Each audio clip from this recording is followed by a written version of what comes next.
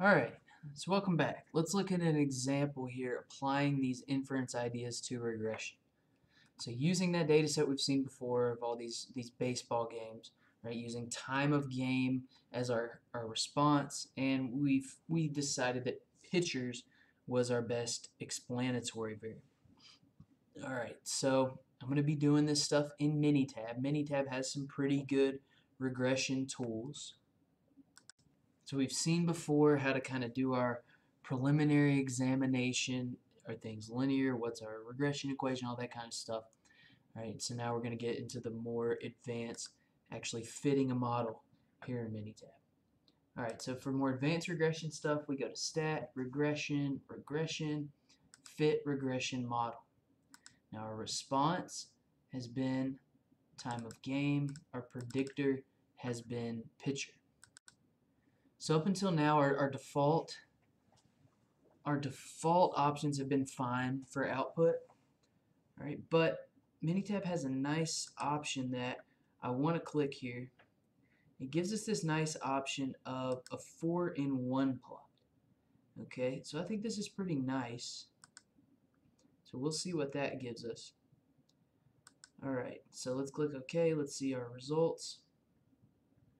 So our Minitab output. So our Minitab output gives us a whole bunch of stuff. All right, it gives us our equation. It gives us up here what's called our coefficients.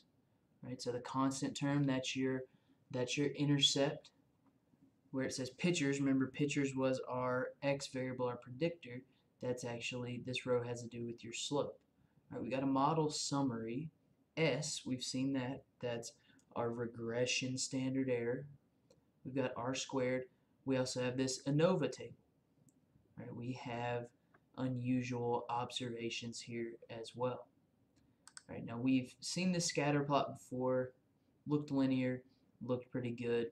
There wasn't any concern there. All right, so what do these plots look like? This 4-in-1 plot that I was talking about. All right, let's make it a little bigger here. All right, this 4-in-1 plot. Remember, the first step of regression is we got to check our assumptions. Okay, so remember, one of the assumptions is we need normality of residuals. So here's a normal plot of our residuals. Looks pretty good. Right, the histogram looks fairly symmetric. Okay, and our residual plot here looks pretty good as well. All right, we don't see any sort of systematic deviation from the mean. So this 4-in-1 plot is nice because it kind of gives us everything in one place. Right, the rest of our output, okay, all this stuff is useful to us. Now what we're going to focus on in our output are these things. Right, I've circled here what we need from the output.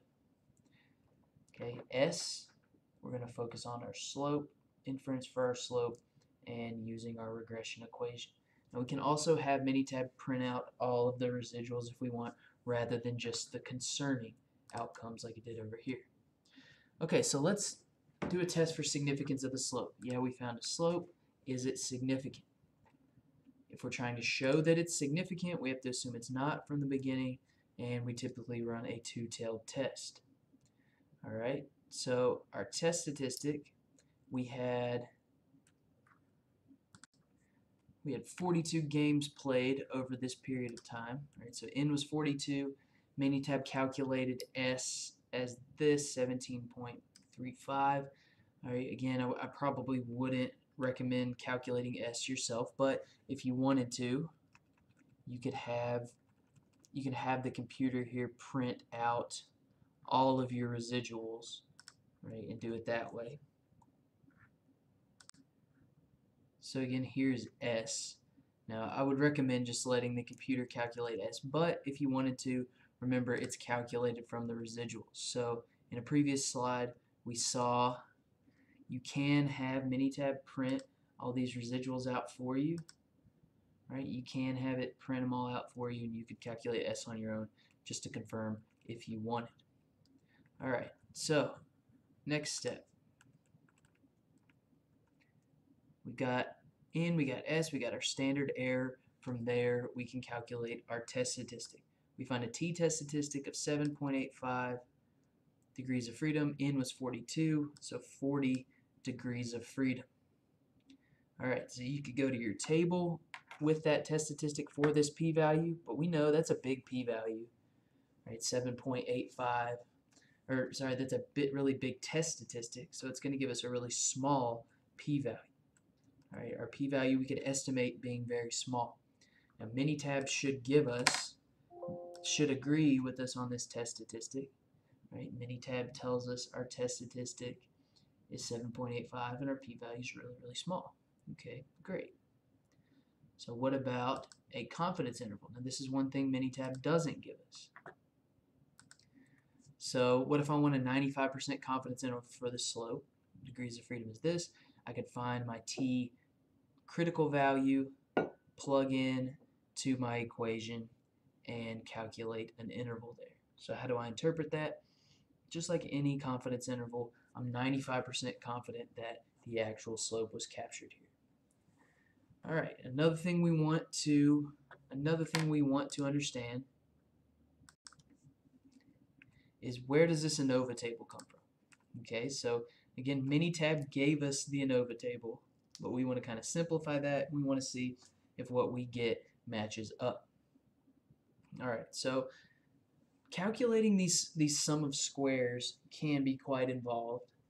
So really, I think what we want to focus on is a situation like where maybe you're given some of these pieces of the table and have to fill out the rest of it. Specifically, if you're given 2 of these sum of squares and you're given n, you should be able to figure everything out from there. Alright, so say we gave you these pieces, these sum of squares pieces, and we want to fill out the rest of the table. Alright, so I'm going to bring that up in Excel, right, and we're going to fill out our table. So n, remember, was 42. So our total degrees of freedom, so let's write that down. N is 42. So our total degrees of freedom is going to be 42 minus 1, or 41. Alright, now we're doing simple linear regression. Okay, so we're estimating 2 parameters. So 2 minus 1 are model degrees of freedom for simple linear regression, always going to be 1. Remember, these need to add up. So 41 minus 1 is 40, or n minus 2, our error degrees of freedom. To find our sum of squares error, I would just take the total minus the model.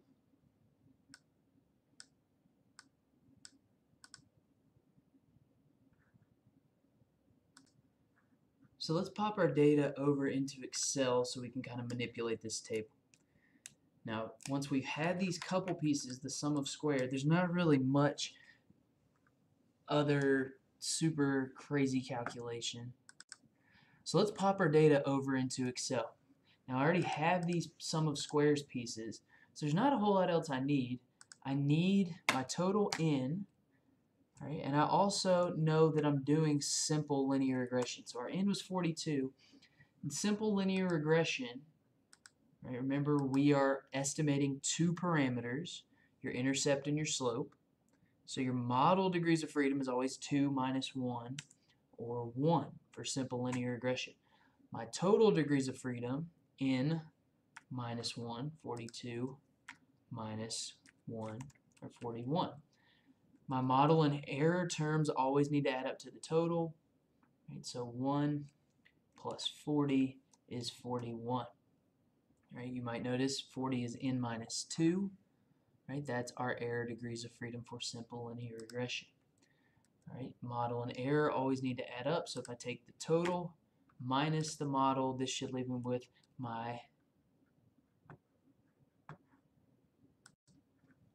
So if I take the total minus the model, that should leave me with my error sum of squares. Okay, to find my mean squared, that's simply my sum of squares divided by your degrees of freedom. Alright, so 12,039 divided by 40. You can do the same thing here. That gives me this. My f-test statistic is the ratio of your mean squared model to mean squared error. Alright, so there's my f-test statistic, 61.68. Alright, let's see if that matches up with what Minitab gave us. And yes, 61.68. Okay, so Minitab is telling us a very small p-value, and that makes sense. This is a large test statistic. But now let's go to our F table with our ANOVA table. Alright, so our ANOVA table, we found our test statistic, and here's our F table. Now different F tables are set up differently, right? But they all should essentially have the same thing. Now remember, when I'm working with the F distribution, there are 2 degrees of freedom. Your numerator or model, your denominator or your error. Alright, so here my model degrees of freedom is 1. So since my model or my numerator degrees of freedom is 1, I'm going to be working in this column. Alright, so I just have to find my denominator degrees of freedom are 40. I'm going to scroll way down here for 40. Alright, so here is 40. Alright, remember, numerator degrees of freedom 1, simple linear regression, and my model degrees of freedom is 40. So notice what your F table gives you. It gives you the area to the right. Okay, so my F test statistic was 61.68. This is telling me the area to the right of 12.61 with our associated degrees of freedom is 0.001. So our p-value is something really, really small, less than 0.001.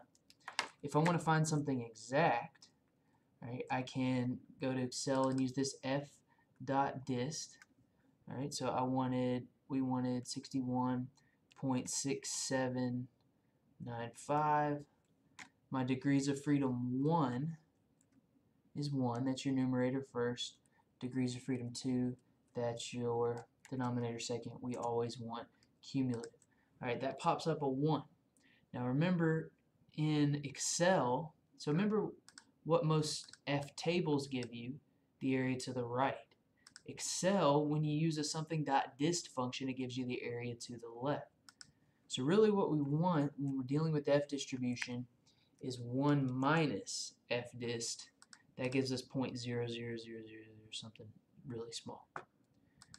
Alright, so you ought to be able to make that ANOVA table, given a couple pieces of it, you ought to be able to make this ANOVA table match up with whatever your regression equation, whatever your software might output.